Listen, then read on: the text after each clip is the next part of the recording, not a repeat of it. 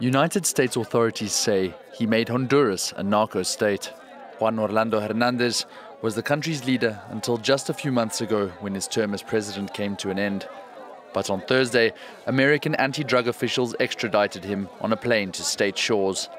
The 55-year-old has been accused of aiding the smuggling of over 500 tons of cocaine between the two countries during his term in office. Hernandez is alleged to have received millions of dollars from multiple drug trafficking organizations, including from the former leader of the Sinaloa cartel, known as El Chapo.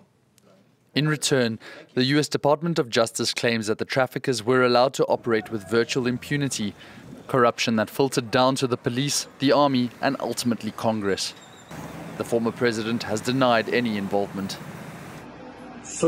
I'm innocent. I have been and am still being unfairly prosecuted. He has even gone so far as to say he is a victim of cartel revenge in response to his fight against drug trafficking. For years, Hernandez presented himself as an ally in the U.S. war against drugs. But in February 2021, the name of the president emerged in a New York court case.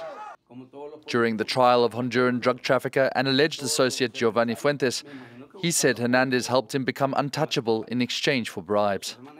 Last year, the former president's brother was also sentenced to life in prison by a U.S. court, having worked alongside the cartels in the large-scale trafficking operation to and from the U.S.